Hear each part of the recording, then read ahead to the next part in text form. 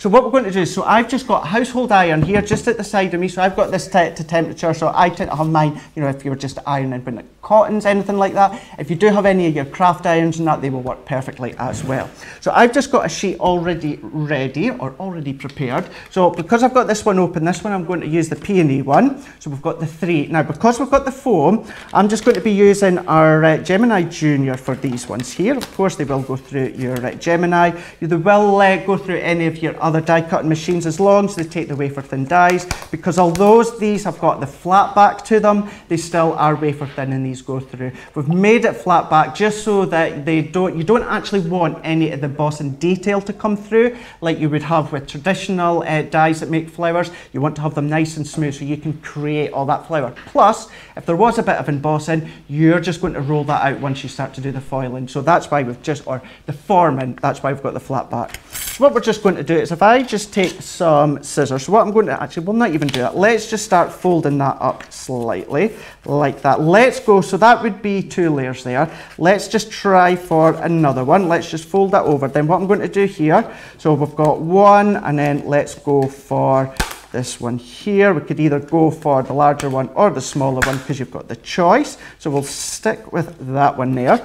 Then because it's wafer thin, it's still the same plate combination. So it is our base cutting plate, then it's our material with our dies, our plastic shim, then we're having our magnetic shim, and then we've got our top cutting plate as well. So we've got the Gemini Junior plates, but we have got the Gemini to the side of us, so that's just going to go through. So that's just going to die cut, and then that's going to die cut all these multiple layers as well, so you don't have to do them all individually. You can be doing them as one. So if I remove that, look at that, you can see how these all die cut. Now you'll take a lot more time and care, so you're not going to waste any of your foam, but just to bring these ones in, then what you are going to do, if you're doing them all together, you will find that they will obviously cling together. So just take your fingers, or take, whether it's your, it could be your poke tool that I've got at the side of me, it could be your tweezers, anything like that, and all you're wanting to do is just peel them apart. So let's just peel these ones apart as well. Get our poke tool, you can see them just coming away just here. Pulling them away. Now I wonder if we've got, I think I had a bit of a pen to the side of me a minute ago. I'm not sure if I think I've got behind me, maybe just a Spectrum Noir pen or any of our fine liners or that. There we go. So we're just managing, just there we go. That's it. So we've gone for the purple on this one here. So we've got, if I can just tweeze these apart, there we go. That's that one there. So we've gone for the mint green, one of my favourite colours, that as well as teal and duck egg blue. Let's move these ones out the way. So all I'm going to do, pull them away. Now if you want to see so much detail and so much more inspiration, don't forget I am launching them next week. So what I'm going to do is, you can take either end. So with these ones here, we've got our finer end as well as a bit more of our bullet end here. So all we're going to do is just a bit of colour just into the side. So I'm just going to work all my way around like that. Don't forget that the foam actually, you know, it heats up, it reacts, and it goes to shape. So we've done one, and I'm not going to do them all, but I'm just wanting to show you just, even just doing 2 different ends here. I'm not being neat, I'm not being exact, I'm not being precise, as you can see, because I've just got a finger mark just there. And bringing in the iron. So if I bring this one in here, what we're also going to need ready as well is our tools. So I'm going to bring our map, and then I'm also going to choose, let's just go for, we'll bring them all out. And depending, if you're going to do a full-on flower head, like I'm going to do in a moment, what you would then do is use the bigger ball head. But of course, when it comes to some of the smaller flower heads, then what you might want to do is use some of the smaller ones. These aren't just for our flower form and foam. This can be done with our paper crafts, anything like that you want to do some forming and manipulation. No problem at all. So let's take, I did have tweezers, so let's take our tweezers here to the side. Now because I've got, it is on the cotton temperature, so it's not overly hot, but what I will just do for Facebook Live is use our tweezer. So all I'm going to do is I'm just going to hold it, and let's just see, we're maybe going to see that just starting to form away there. So there we go. So you can see that starting to bubble away there, or not so much bubble, but curl away there. So what I'm going to do is I'm going to bring it this way. Now what to do is, as you can see, I'm just taking one of them. Now I've done it so the pen is on the other side. Ideally what you would do is have it so the pen ink is on the inside of the flower, but this just gives you you the idea. So all that I've done is I've just put that ball tool, you can see that just in the centre. I'm really pressing in. Now you can leave the foam mat on the base, on your glass mat, or what you can do is bring it up, hold it into your hand, manipulate it, turn that around.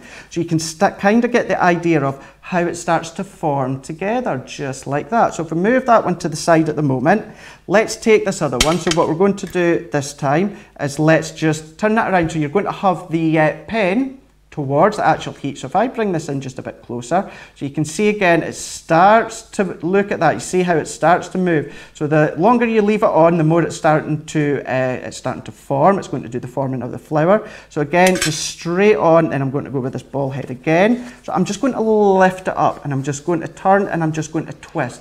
I'm just going to hold it on. So once this has cooled down afterwards, because that's it's been heat reactive, it cools down, that's going to hold its shape. So you can be confident in knowing that if you are going to be giving it as a gift or a card, you know, you would probably then make a nice wee handmade box to pop it in, but you know that it's not going to get squashed, it's not going to get damaged. So if I pull that out, you can see there, you can see how it starts to form. So let's see if I just bring that in that way.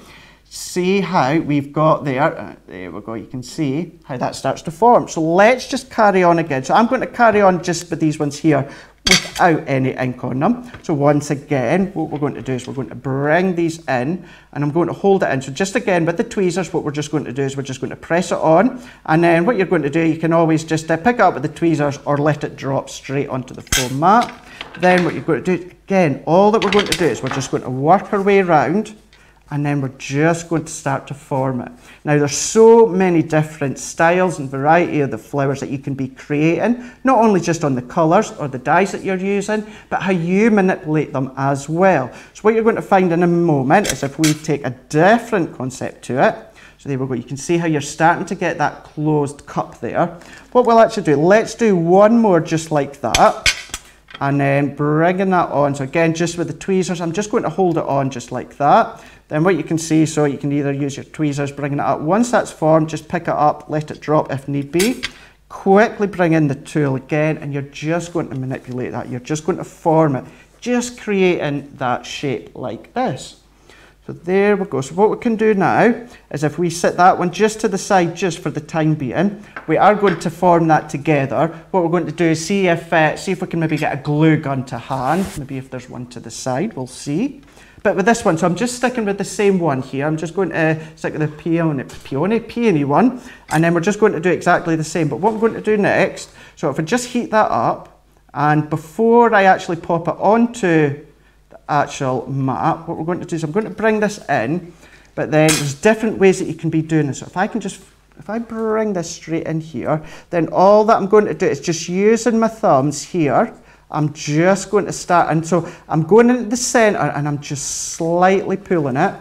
And then what you're going to do is, because you've started to get that shape from heating it first, then you're just extending, you're pulling that shape, so you're making the actual flowers or the actual petals more full on. This is going to give you a completely different shaped flower. So it's all about layering. So because within this one here, you get the actual 3 die shapes or the die sizes. Of course, as I said earlier, you can be using all the one size, you can be using mix and matching all the different sizes, so many different ways in which you can create. So can you see there? So I've done the forming, so there's 2 different ways. So if I just bend that one over, so you can see there's 2 different shapes and styles there. So what we can do with this one just here, so then you can start to, if I just start to move that one out the way there, then what we're going to do is you can start to layer them upon each other. So if I bring the one that we've already got, and then what we'll do just while my heat gun there is just heating up, let's bring this last one in. And then what we're going to do is we're just going to do exactly the same as we've done a minute ago, and we're just going to stretch them, and then that gives us the ability to shape a couple more flowers in a different way. So let's pull that away. So as you can see, what you can be doing is you can be using your ball tool for this technique and then start to stretch them, or what you can do is you can do what I'm doing and go straight on to stretching them very gently. It's just like you're holding them, pressing your thumb in, and then just gently pulling them away. So all that we're doing is we're just working our way all the way around and doing it this way. So many different styles, because once you've got them, once you've got the collection, the foam or the flower dies, what you can be doing is having a play. You might come up with completely different flowers that we've come up with. So much that the team have been doing and having fun with. So there we go. So there's them two there's, and then so there's another two there, looking completely different, and they will look different depending on any of the inks or the pens that you've used, whether it's any different styles of different colour mediums, so many different ways, so many different things that can determine and make the flower look different. So now we've got that, we've got we did have the glue gun to the side, so there we go. Let's bring that one in. So let's pull that in. Go for the first two that we've done, or the first three altogether. So all that I'm just going to do here is bring in the glue gun in, and let's pop this into the centre. So open them up just slightly, so you can see just there, open them up. We're just going to add just a wee bit of glue, then hopefully if I just take that excess off, and then we're just going to press that in just carefully, and then you can always use your tweezers. And then even this time now, I'm going to go for the larger ball tool, and exactly the same. So although we've not necessarily added extra heat, you can go back and just set that over the top. So we've done, there's one. So we can see how we're starting to cut them together, we're starting to form them. But if I just wanted to even just add that wee bit more shape to it, bringing them in, you could use your tweezers, but just holding that again, just holding it, that's going to start to manipulate it again just with the heat and form them. Bring your ball tool in and start to pull it away. Bring that around, working your way around. Moving that one to the side. Then what we can do is actually we'll bring that back in. Then what we're going to do is again, just with the heat tool and the glue gun, popping that wee bit in, just taking away any of that excess string that comes from the glue. Then we're going to pop this next one in. So we're just going to offset it slightly so that the actual petals overlap. So we're just going to we're going to turn that around. I'm just going to hold that in again.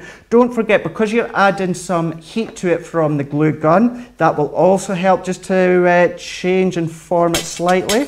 So you can see, if we can start, well, you can start to see just there, how we're starting to get that closed cup effect. So if I just bring that in just a wee bit closer for you to see, so you can start to see how we've now gone from a closed cup. Now you can keep doing that with the different sizes, you can keep adding an extra bit of heat.